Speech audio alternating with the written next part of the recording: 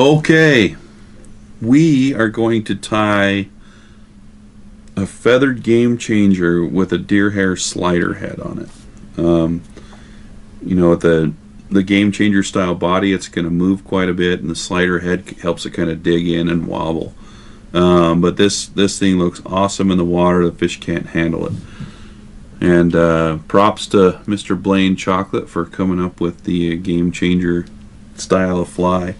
His stuff looks really awesome. So, and I also have to give credit to old Mike Schultz. I saw him do a video on this, and that kind of turned the lights on for me. So kudos to you two.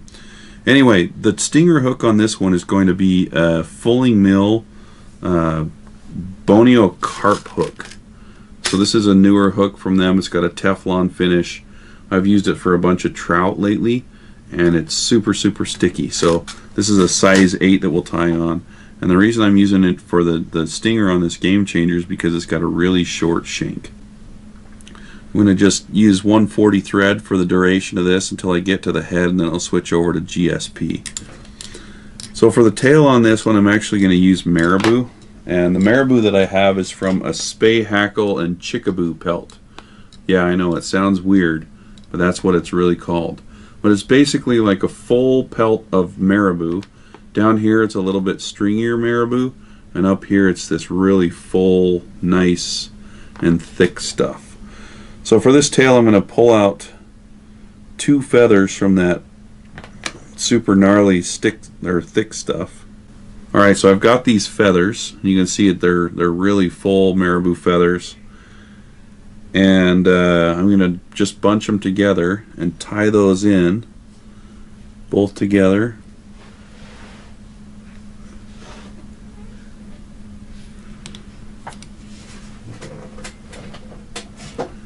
I'll wrap those the length of the body.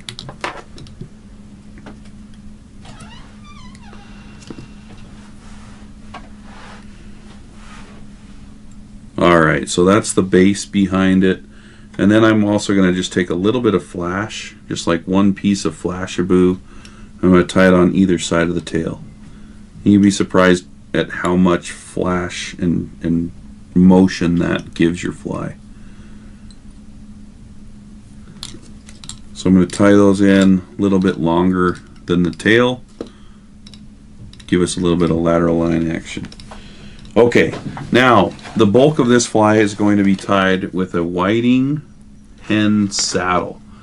This color is barred dark ginger. Everybody knows this from the dry fly world, but it's also awesome for hen hackle.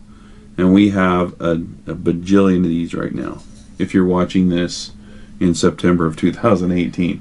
Anyway, so the idea is for the back portions of the fly, you're going to start with these feathers closer down to the top that are smaller, and then you kind of pluck out feathers that are a little bit bigger as you go on to size up the taper of this fly.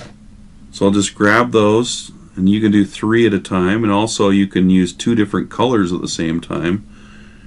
And I'm just going to grab those by the tips and create a tie-in point. Just like that. Now I like to tie those in so that when I wrap them, that the colored side goes forward. So the easiest way for me to do it, and you probably have a different way, is just to hold them on the far side of the hook and just lay them down just like you want them to wrap. So I won't trim those or anything, I'm just going to wrap them forward. So at this point, this is a little technique that will help you with this, is if you grab the fibers and pull them back, if you just pinch those fibers, they won't really fold very well. But if you pull them back and then wiggle your fingers a little bit, that's going to fold those fibers on both sides of that stem, and it's going to give you a much nicer fold point. So I'm going to do that up the shank, or up the stem, and then I'm going to give it a wrap and preen those wraps back after every wrap, and then you can get a little bit of the fluff into this, and then trim it off. So this is the point where you realize that this fly uses a whole bunch of feathers. And you're right, it does. It's a good thing these things are only like 13 bucks. So now I'm going to grab 2 more feathers that are a little bit bigger, and I'm going to do the same thing.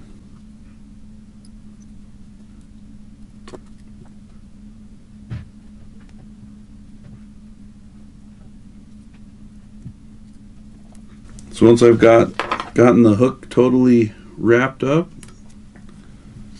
trim it off and whip finish.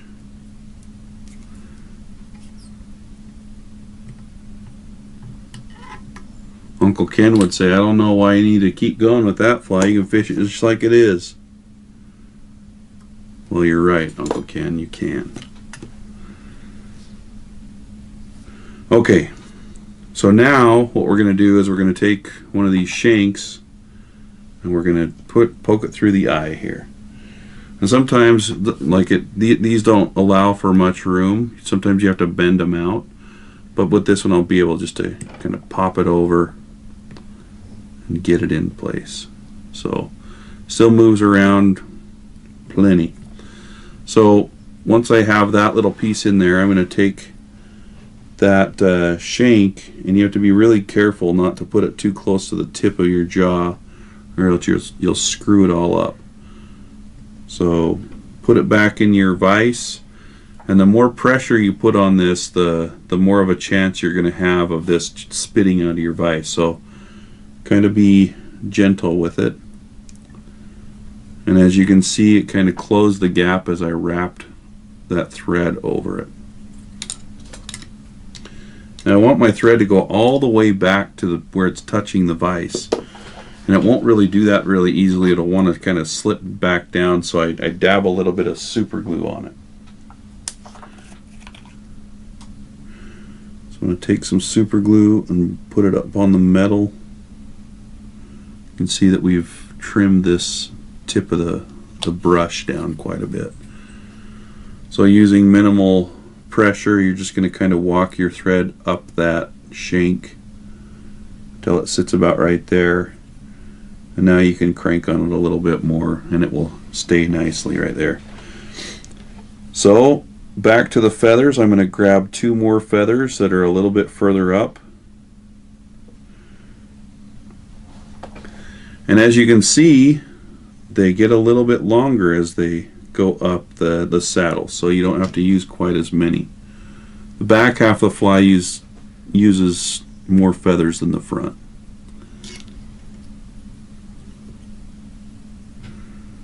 The other thing is you can see that the eye on this shank isn't quite closed all the way. So what I'm going to do is I'm just going to come up here and I'm going to create a bump of thread to essentially close that off. That way when I whip finish it, it will give me a nice surface to do that. So, same technique, pinch and wrap.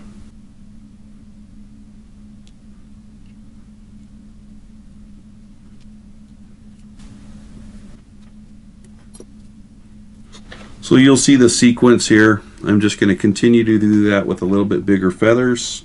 I'm going to add another shank, and we'll come back to you when we get the big hook in place.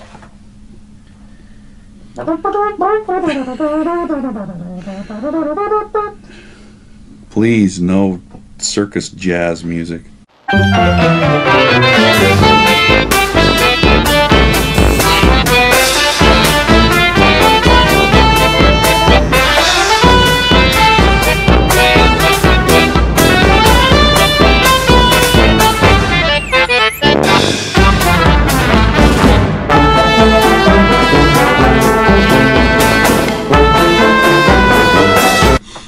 Okay, so you can see I've got a bit of a taper going on from fat to skinny, from Cheech to Lance. That was a good joke, dad joke, right? Okay, for the front part of this hook, I'm using a Gamakatsu B10S size 2, and you could even use a size 1 on this. But I'm just going to take some barbell eyes, or eyeballs, or what are balls eyes? That's what they're. I like this one a lot because it's pretty wide. It's got a narrow connection between those, and I'll kind of put them in so that if you were to draw a circle right here and the eyes were on the outside of the circle, the point of the eye would kind of be on the edge of that circle, if that makes any sense. If that doesn't make any sense, just put them right there.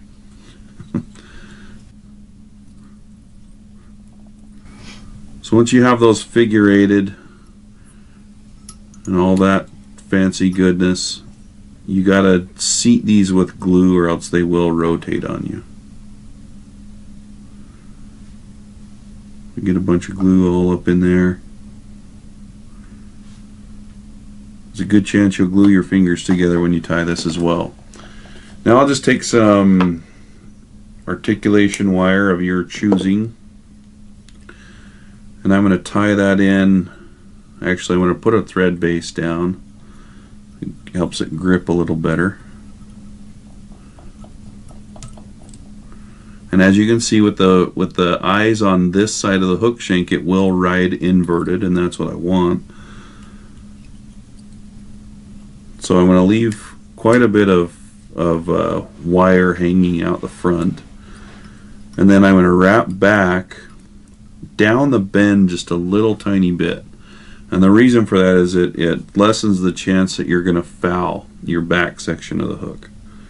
Okay, so once we have this, no connection beads or anything like that, we're just going to make a loop of wire roughly the size of the eye of the shank, maybe a little smaller so it still can move around, but it's not going to give it too much play.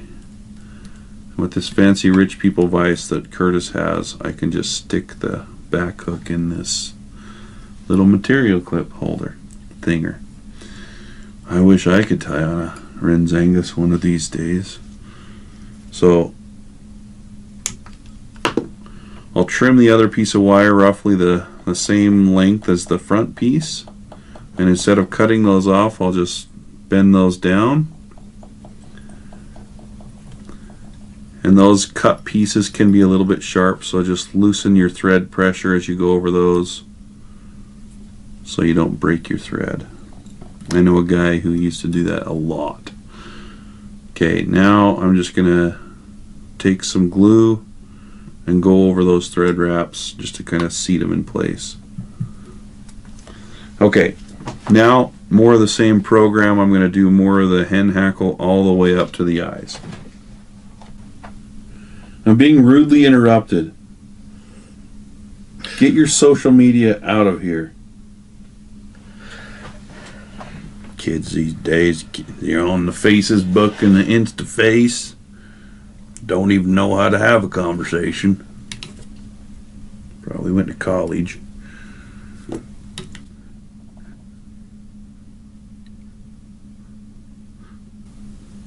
By the way, these are 15mm shanks. You can use 10s, you can use 20s, you can use basically whatever you want.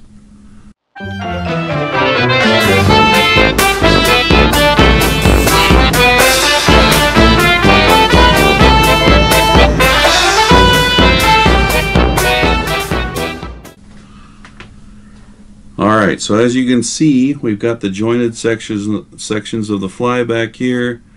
Kind of a nice little tapered situation going up to the head. And I'm going to tie in some little fins on this one. So I'm going to use a Dun Grizzly Hebert Minor hen saddle for those things. So I'm just going to take one of these feathers, I'm going to lay it on the side, kind of like a little fin coming out. You don't have to do this part. They're surprisingly durable though. So what I've done is I've kind of trimmed off the hackle like that to make a little tie-in point, and then I'll just kind of mash it in there. You're going to need to make them a little bit longer than you'd think, but just like that, so it's cupping outward. So I'm just kind of placing that on the bottom of the hook, and my thread will kind of rotate that around to where it needs to be. Alright, so we've got two little feather fins hanging on there. Gotta get rid of this guy. Now is where the fun begins. We're going to put a deer hair slider head on this one. And so I'm going to get rid of my UTC and I'm going to put on GSP. So I'm using 200 denier GSP. You can use 100 or you can use 150. I definitely wouldn't go under 100 because the thinner your GSP is, the more likely it is to cut through your batch of hair that you're using. So on this one I'm just going to use a patch of natural deer hair. I've had this one for a little bit. It's a pretty big piece. It's got some really nice long fibers on it. And again, I'm using the old hair stacker made by Justin Ugate. This is probably the biggest packer known to man. And it's awesome for stuff like this. So the key to putting a deer hair head on a fly, and keep in mind I'm only going to put deer hair on one side of the hook shank. So you hear people talk about spinning deer hair all the time. This is not spinning hair, this is just flaring hair. And I'm just going to use one color of hair, but I'll probably use 2 clumps of it just so I can get it as tight as I want it. So you'll see the full technique. Anyway, you start out with a pretty healthy clump of deer hair, and it's critical that you remove all the underfluff. So I'm going to take a fancy comb, and if I comb that, you can see almost in one pass I get it all. So get rid of that stuff or it won't align, it will have problems flaring as well. So I'm taking it with my fingers a little bit and getting that out.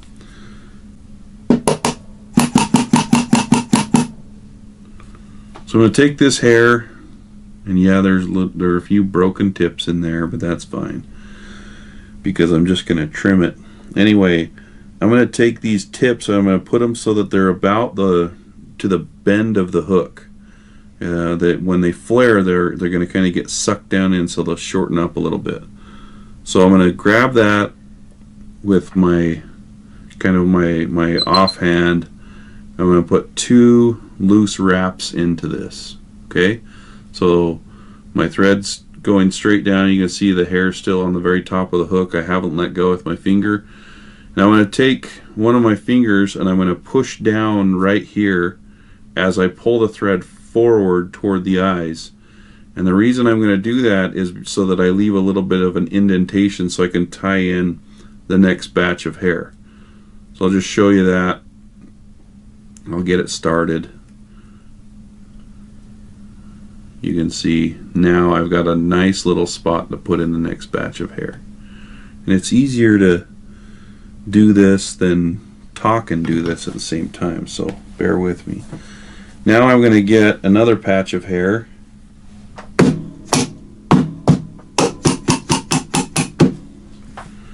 Okay, so I've got another clump of hair, so I'm just going to, the best way I can, just kind of put it right down in on top of the other one. So I'm going to take my hand and just kind of hold it in place a little bit.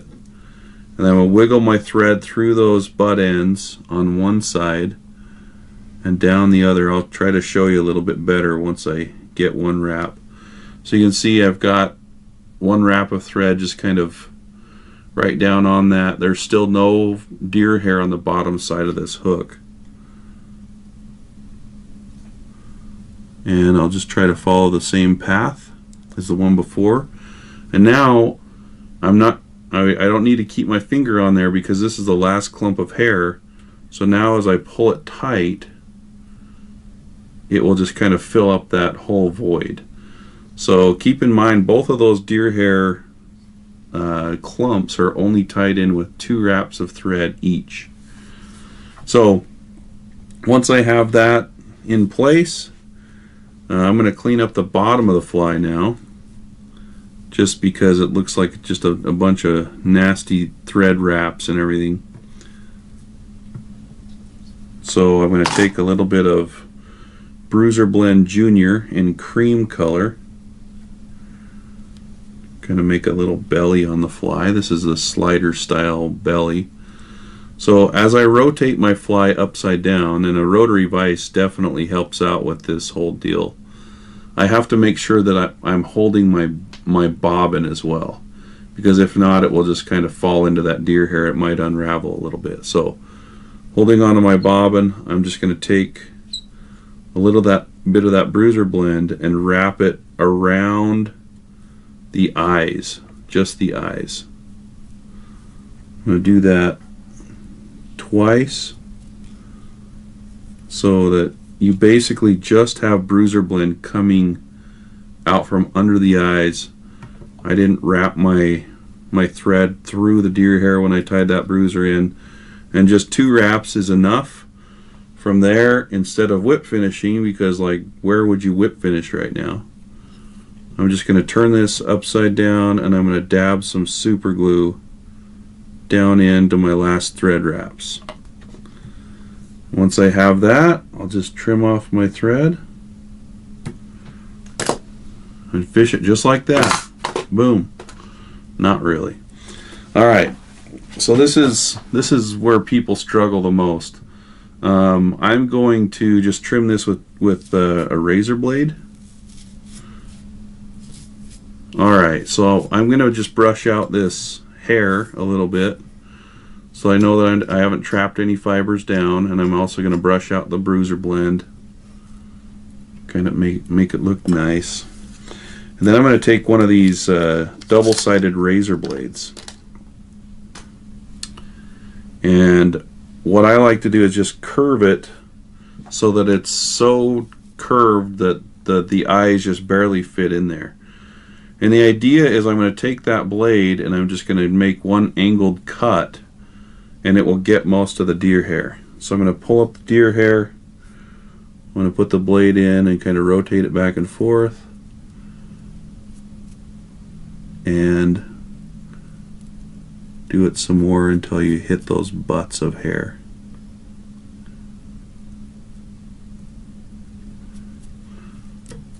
So I can pull out some of these extra butts that are right here, and then once I get it where I want it, I can just take the razor blade and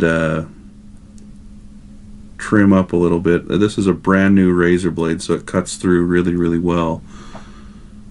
But as you can see, that creates a nice little wedge-shaped head.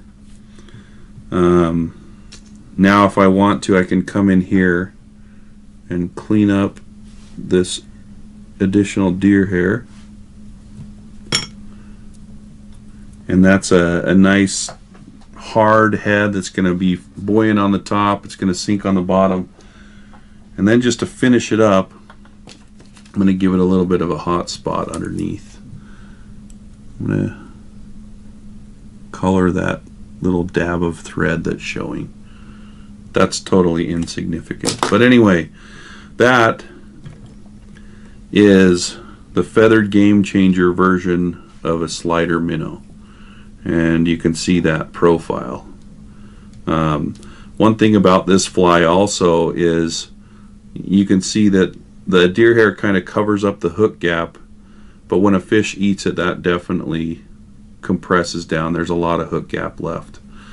Anyway, that is the feathered game changer version, or the slider version of the feathered game changer.